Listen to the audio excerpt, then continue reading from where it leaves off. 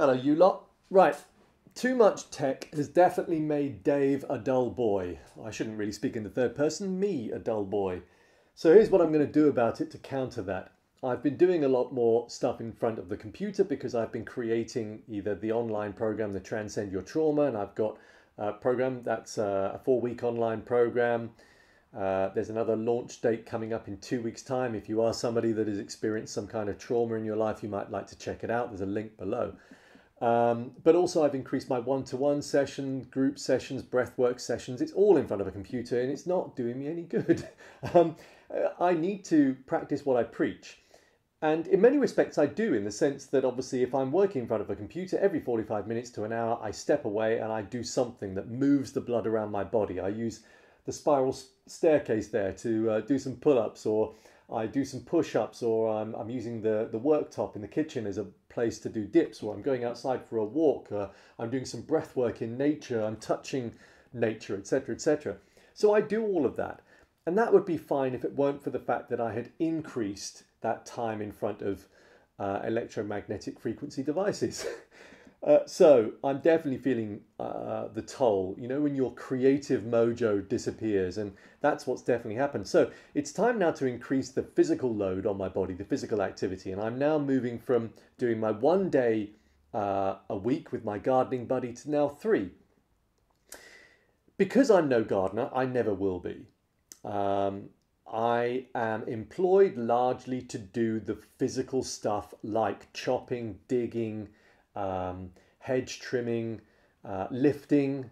So yesterday I had a good 2.5 hours in the day lifting very heavy stones, down some steps. All of it plays or has a toll on my body, but it's the toll that I normally love and I still love. But knowing that I'm going to be doing it for 3 days means I'm definitely going to have to look at other ways of improving the recovery period, or rather optimizing that recovery period. And hence the video today and why I've got all this stuff in front of me, because I'm going to talk to you about it and what I intend to do. My body shape is what you would probably call a mesomorph, I think. I may have started life as an ectomorph, but I think looking at me, I'm more mesomorph. I am able to put on muscle, but never really significant amounts, but then nor have I ever tried to. But interestingly, I have definitely noticed an increase in my muscle, and that's before me actually starting this 3-day physical week. And I think that has got something to do with the NMN and the TMG, more specifically the NMN. So NMN, I've been going on about this for a while. It's definitely improved things cognitively as well as physically. Now, part reason for an increase in muscle that I'm not saying has definitely come from this, but it just seems odd. I haven't changed anything else in my physical activity, and yet I've noticed a change in my body. Could be because it improves the oxygen uptake to muscles. So that could be the reason why. TMG, I've been taking now a couple of months. It improves things like methylation. If you improve your methylation, then you are effectively improving your neurogenerative, your cardiovascular, your reproductive, your detoxification systems in the body. So that's a really good supplement to take, both from NMN Bio. I will drop a link below. I'm also taking collagen. I'm not affiliated to this company, but I do respect them. I like them. I like the guy that runs it, Tim Gray, and I'm taking his other product, D and K stack. So vitamin D and K. So for obvious reasons, vitamin D3, vitamin K2, zinc, and vitamin C, all very obvious reasons why you wouldn't want to take them, even if you weren't looking at improving your recovery phase. Neither of those are necessarily going to help that. This is they're worth taking because everybody should anyway, in terms of immune health. The collagen should be a good aid in recovery, in that obviously it helps to not only improve those external things like skin health, but also your muscle tissue mass and bone density. So collagen really is the glue that holds the body together.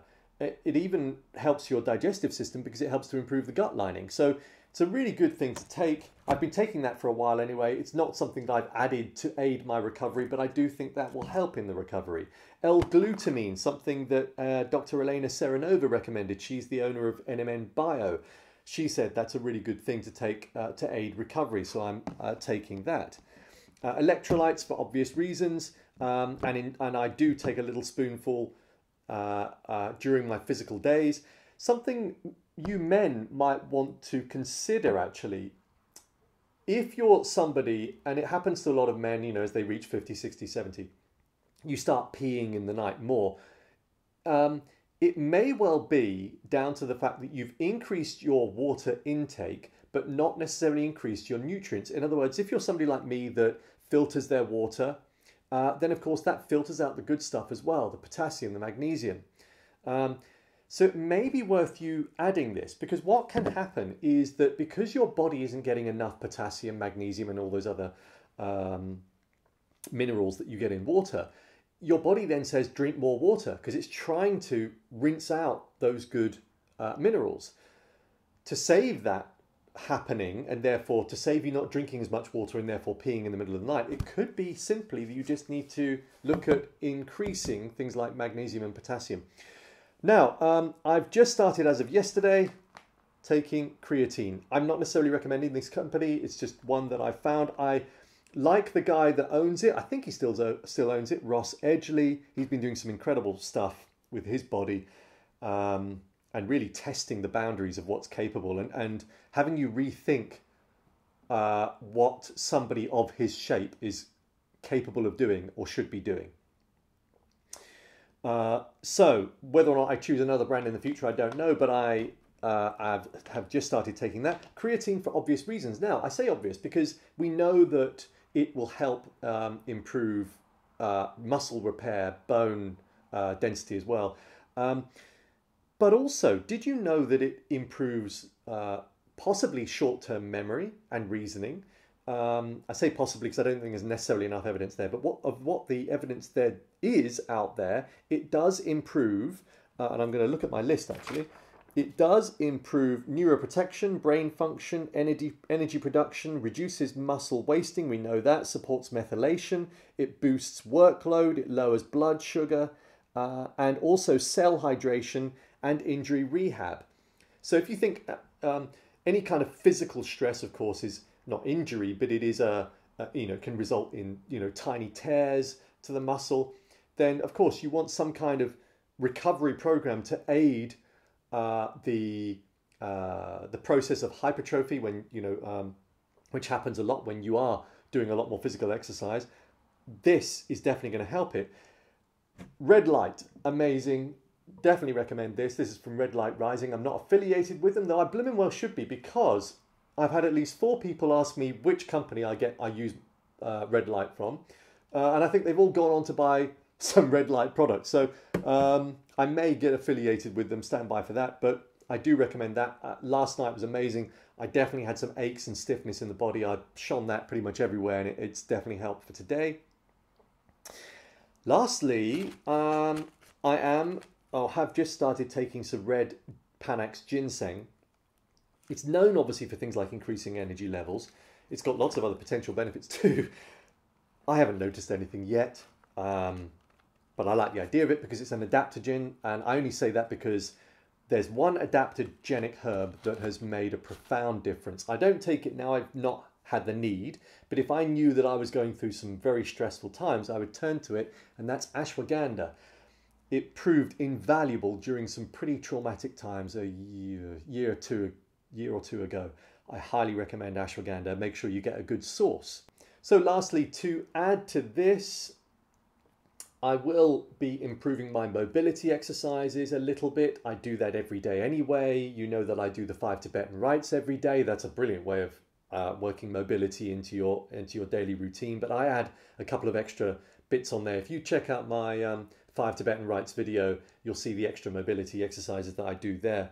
I will also still fast, but this morning was interesting. I definitely had to listen to my body because it was about 8, 9.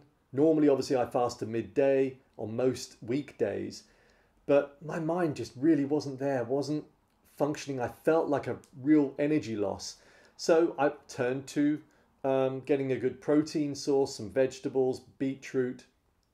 I was about to say lean protein, but that would be lying because I had some lean chicken, but I also had some pork that came with extra fat in the form of crackling. I love crackling. I love that. And maybe my body needed it. Maybe I was listening to my body. That's what I'm going to tell myself. And then, of course, to counter the stress that I've increased, I will be doing more of the parasympathetic exercises in the form of breath work, meditation, mindfulness. When you think about all stress, as long as it's not chronic, chronic is bad for you. Small bouts of stress, both physical and mental, are very good for you because they cause adaptation and change in the body and mind. However, to make sure it doesn't turn to chronic, you do need to make sure you balance it with parasympathetic activity. There we are. I hope that helps. That's what I'm going to be doing. I'll be reporting on it, obviously. If you see me looking really withdrawn and drained, it's probably because I've gone and done too much of the physical stuff without as many breaks as I should have. So I do tend to do 8 hours with half an hour break. That's not good. So I will probably just try to add a couple of extra breaks in there as well. David Florence out. Thank you for watching.